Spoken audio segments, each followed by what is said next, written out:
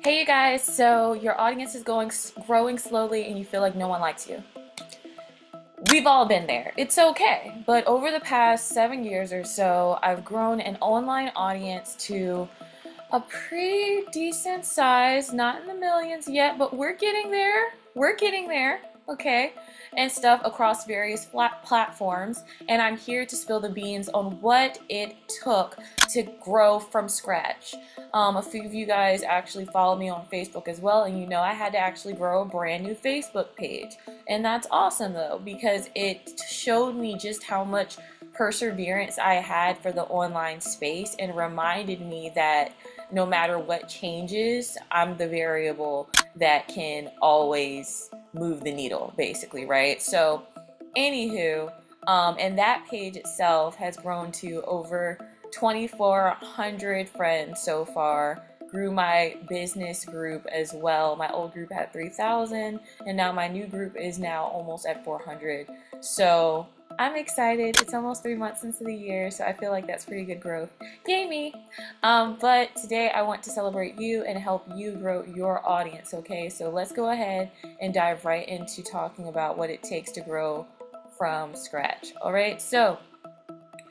All right, you guys, so number one is going to be engaging with your audience. Let's start with the basics. So, understanding your niche, it's all about knowing your target audience and the value that you bring to them, okay? So, whether it's teaching marketing strategies to agency owners or helping brand managers master TikTok ads, defining your niche is key.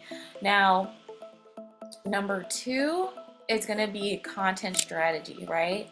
So once you've nailed down your niche, it's time to brainstorm some content ideas. So take inspiration from popular blogs and from YouTube channels in your space, and don't be afraid to replicate what's worked for others. I promise they will not mind. Okay. Put your unique spin on it, of course, but go ahead and take the plunge. Don't be afraid to try something new and see if it works for you. Okay? Number three, personal experience, you guys. This is going to be related to, personal journey. I want you to reflect on your own personal journey, right? So when I got started creating niche content for food trailer owners and things of that nature, I was specifically talking to them in the camera. I knew exactly the person I was talking to, what they did for a living, and I was popular in that space because I ate, slept, and breathed that space. But I was providing value, insights, tailored to specific audience, right? And that is what worked for me in the beginning. But then as I continued growing and evolving, then I got into credit repair. So I started talking about credit repair. And then I realized that no matter what industry I was in, I was always consulting. I was always business consulting. I was always tying it right back into marketing and helping every single person that I could. So I highly implore you to talk about something that brings you joy, because it will translate on screen. Okay. Next is going to be evolution of content, right? So discussing growth. Now, as my audience grew, so did their interests. So I pivoted to creating content on productivity, to leveraging my unique perspective as a food trailer connoisseur. And I was selling custom made food trailers, things of that nature. So I just made it a point to grow with my audience, and I didn't stress myself to staying in one particular bubble. And that kind of goes directly into our next one, which is consistency and patience, right? So consistency is key, but it does require patience and faith.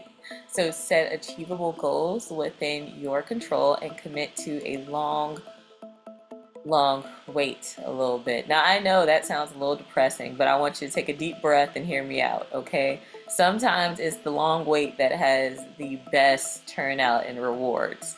That doesn't mean you're not going to have, what is it there, milestones that you're going to hit along the way that aren't going to be amazing. I'm just saying that before you hit that million view mark, you might end up waiting a little while. That's all right. So remember, it's a marathon, not a sprint. And everything is going to be okay. I totally promise, right? Next, you want to think about systemizing your content creation so that it's not all willy-nilly and all over the place, right? So systemize your content creation process to maintain consistency. So think of your channel as a franchise, a prototype with clear, precise processes for idea generation, writing, filming, editing, and publishing. Um, that way, you're going to think of it as a real business and not like a hobby. And when you move like it's a business, it's going to do just like you want it to. It's going to grow, okay? If you treat it like a hobby, then it's going to remain stagnant, and that's not what we want, okay? The next thing I want to share you guys is delegation and growth. So I want for you to delegate tasks as your channel grows and as your audience grows. Build a team to handle different aspects of content creation, from editing to repurposing for various social media platforms and etc. Because as you get bigger and bigger, the last thing you need to be doing is all the little tedious tasks. You can let go of the reins a little bit and grow and prosper. It's going to be okay. I promise. They're going to make you proud, your future team, right? So from humble beginnings, you guys, to building a content empire on, a pending content empire. The journey has been remarkable so far, and I am so excited to hear about your journey. If you are just starting either a YouTube channel or just now building your audience on any other platform, please feel free to let me know in the comments. Comment down below, which platform are you on the most? Is it Facebook, TikTok, Instagram? And let me know your journey so far. Are you a beginning, in the beginning stages? Are you a veteran? Were you going hard, really hard before on your platform, and then you just went on a hiatus and took a break, and now you're back better than ever? Let me know down in the comments and stuff there, in the chat, and I cannot wait to read them, you guys. Thank you so much for joining me today. I really appreciate you. We just went over to how to grow your audience from scratch from my 7 years of experience, you guys. I am so happy that you're here, and I cannot wait to see you in the next video. Bye, guys.